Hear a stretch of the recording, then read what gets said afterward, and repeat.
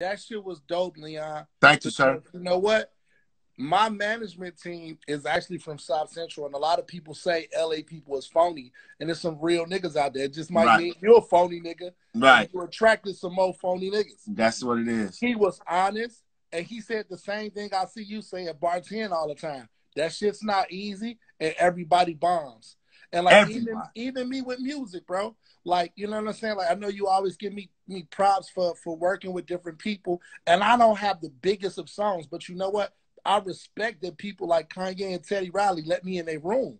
Yeah. Nigga, it's a dream to be in a room, bro. And it take a lot to get in their room. See, people don't understand the work it takes to even be in the same room with them cats. So just getting in the room with them cats mean you've worked to a certain level.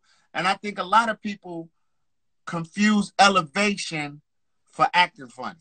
Listen, I got a lot of homies that I love, man, from my old neighborhood, homies that I currently rock with, but I can only rock with them to a certain level.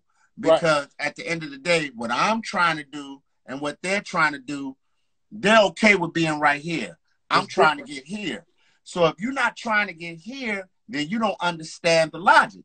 You don't understand the thought process. And the politics. You know what, man? I commend you. Like, I remember when I first got my deal and you was at the other station and you hosted the in-store when I was with Legit Ballers. And it's like, man, to see you grow, to see you have a show, it's like nobody can ever be in my presence and say you didn't work for it. Right. Because I've seen you work your ass off for it. You know, and that's what I mean. Like the same thing. I know a lot of comics, like people see comics like Lil Rel, people see comics like Deion Cole, people see comics like D. Ray Davis and be like their overnight successes.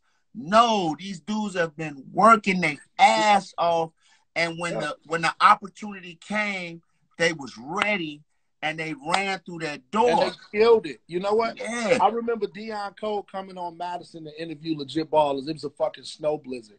And he did the interview. I remember seeing D-Ray. I remember seeing Michael Jordan. Look like the Jordan thing just came out. I was seeing Michael Jordan at the Dragon Room, bro. So it's like, it's been years of the circle of people that's popping right now that we all been bumping into. Bruh, I look.